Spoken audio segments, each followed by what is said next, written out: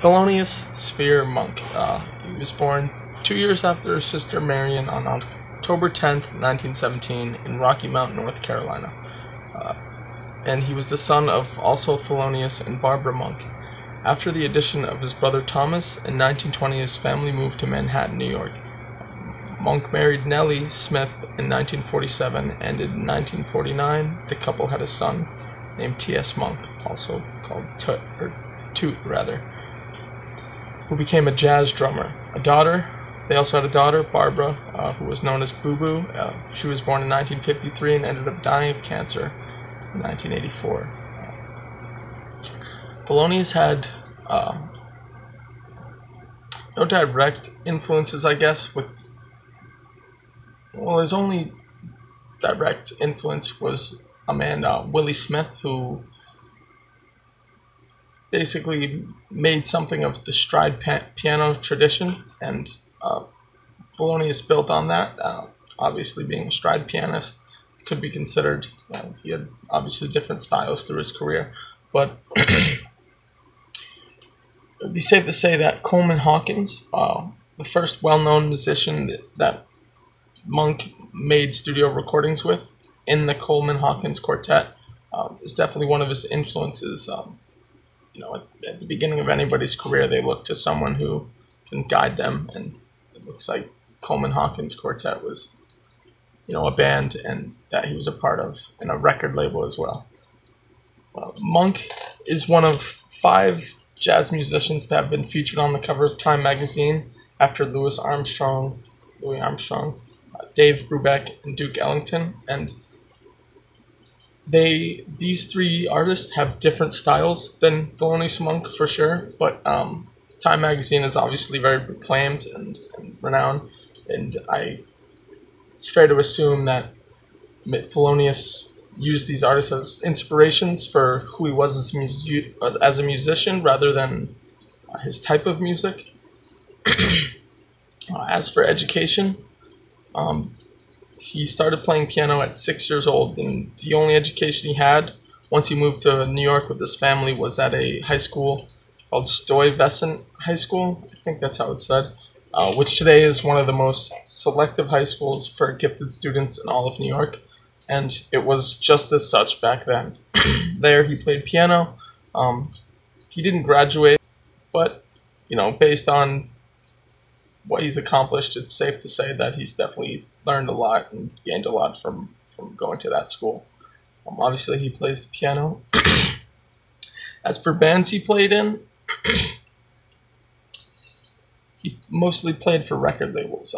He was an active musician from 1944 to 1973, and in 1944, Monk made his first studio recordings with the Coleman Hawkins Quartet, but beyond this, Thelonious, for the most part, played as himself, as Thelonious.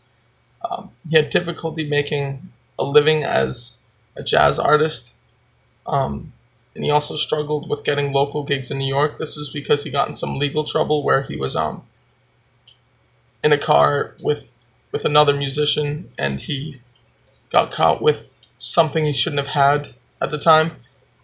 It's not really important, but what happened is they took away basically the card that allowed him to play at New York liquor bars, and I say liquor bars, but basically bars that served liquor. So he wasn't allowed to play there anymore. They revoked that card. From this, he didn't get to play in basically where he lived from when he was young, and so what he would do is he bounced around from label to label, playing with anybody really who would pay him, getting signed for as cheap as $104, which today is equivalent to less than $1,500, which is extraordinarily cheap.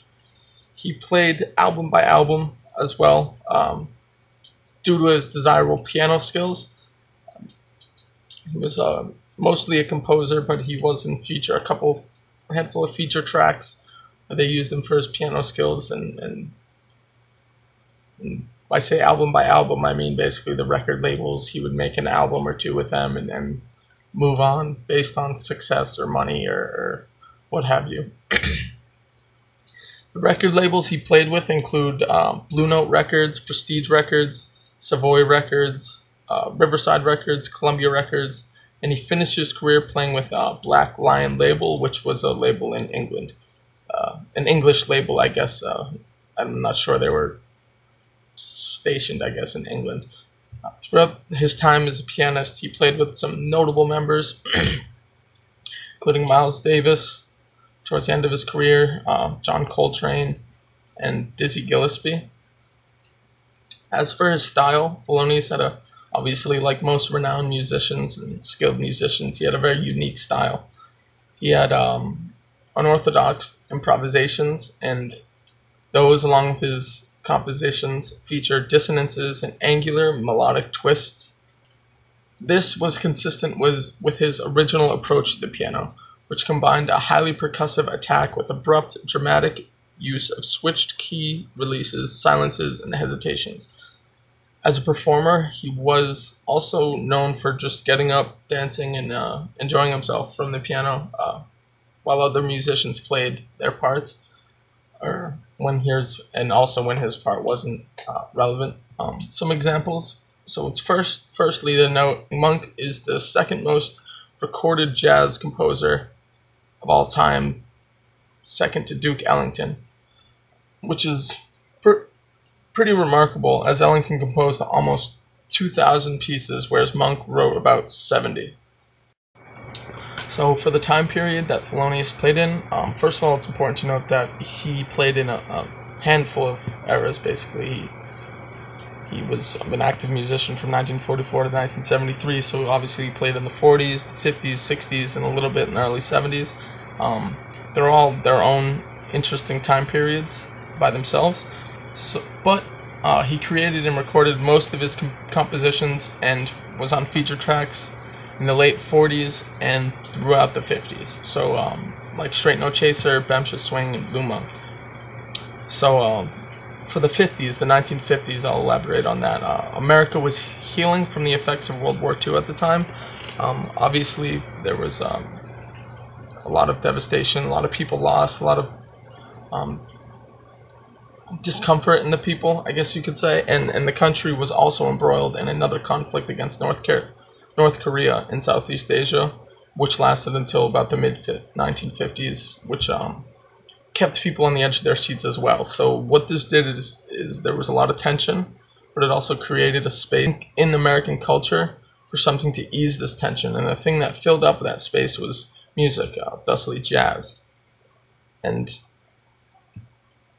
after jazz took its place, it already had caught fire, but it definitely played a more intrinsic role to the people. And in the music industry, there was a 45 RPM record that was called The Single, and a 78 RPM record which was played on the horn phonograph. At the same time, there was the 10-inch and the 12-inch long playing records at 33 and 1/3 RPMs that came along and became the industry standard at this time.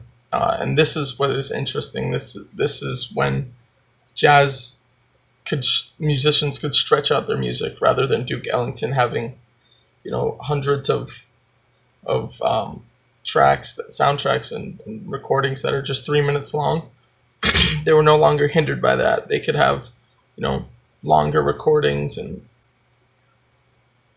television's popularity was also growing by the end of the decade, and it had overtaken radio. Not completely, obviously. There's still radio today, and it became the single most important entertainment medium. Jazz benefited from this medium, as musicians were occasionally featured on variety programs and specials. And I have a quote from a website: "Great musicians who stretched the limits of the music in the 1940s, alto saxophonist Charlie Parker, trumpeters Dizzy Gillespie and Miles Davis, pianist Bud Powell and Thelonious Monk, and others continued to be at the forefront for the 50s. And that basically states the popularity that Thelonious Monk had in the 50s. That's Thelonious Fear Monk.